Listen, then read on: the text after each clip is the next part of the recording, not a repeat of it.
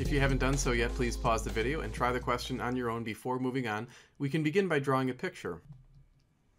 So here we have the player who's just standing here, and we've denoted him with a P. And then his opponent comes along, and he's moving at a constant speed, and he grabs the puck and begins to move away.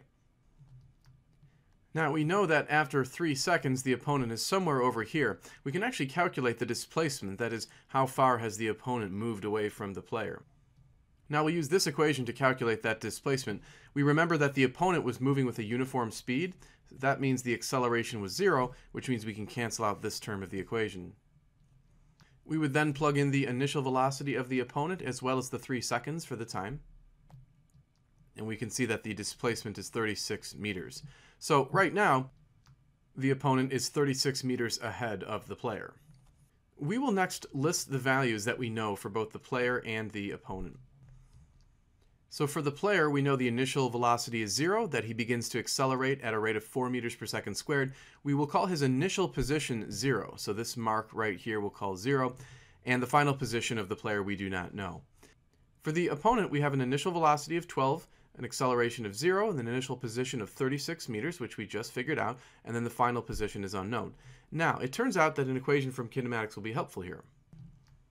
Your textbook probably writes delta x as being the displacement, but we can recall that a delta of any quantity is the final quantity minus the initial quantity. So we can actually replace delta x with xf minus x naught.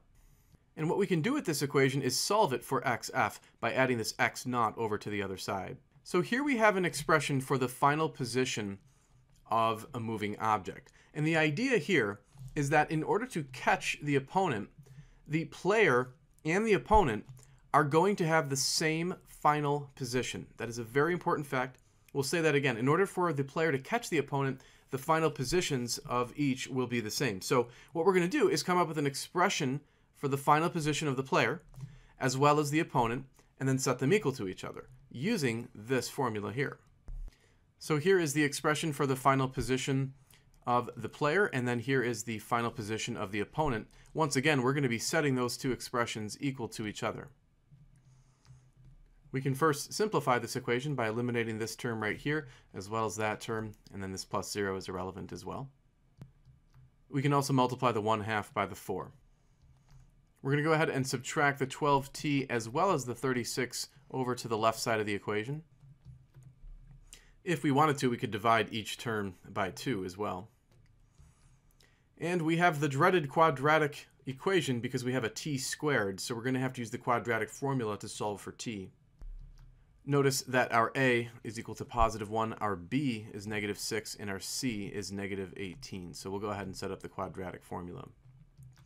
Here is the setup right here. We'll come up here and we'll see that we get two answers. We get -2.2 seconds as well as +8.2 seconds. We cannot have a negative time, of course, so we will eliminate that. And this becomes the time that it takes for the player to catch up to the opponent. To solve part B, how far has that player traveled in 8.2 seconds, we can just go back to the kinematics formula. And the delta x represents the displacement, which is another word for how far something has traveled. So we can just plug in all the known values that we have listed here for the player.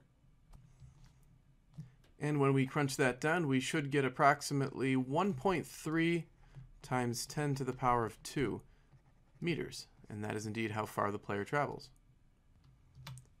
Thanks for taking the time to watch the video. If you liked it, please subscribe to the channel so you could stay tuned for additional videos. Also, you are welcome to send in your own question to the email address shown on the screen.